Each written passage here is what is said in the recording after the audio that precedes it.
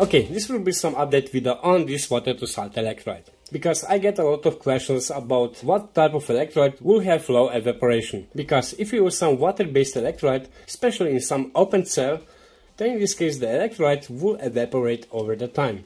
But remember that using some water-based electrolyte is good because they are safe, cheap and also have really nice ionic conductivity. But in terms of evaporation, they are not so good.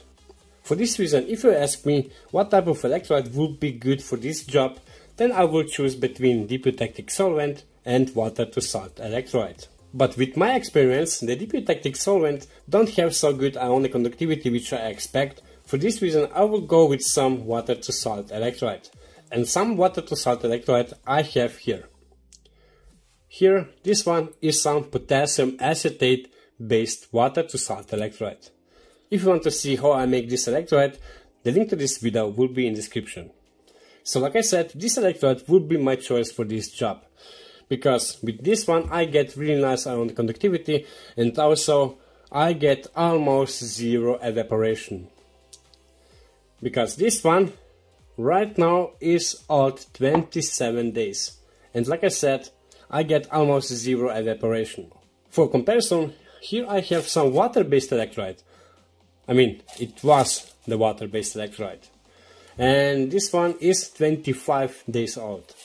And you can see that all the water is evaporated.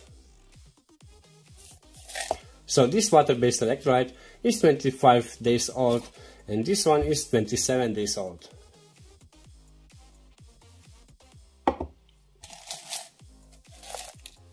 Really nice. Here I have some supercapacitor which have this electrolyte, and this one I make on the same day when I make this electrolyte. And this cell is still wet.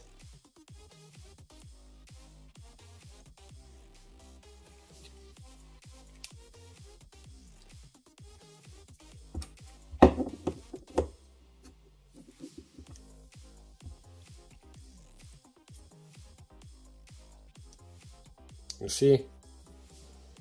Really nice. So you have many water to salt electrolyte types. Just go on internet and search for water to salt electrolyte and you will get many data on this topic. But for the start, I recommend this potassium acetate based water to salt electrolyte. So guys, that's it for now and we see us in the next video. Bye.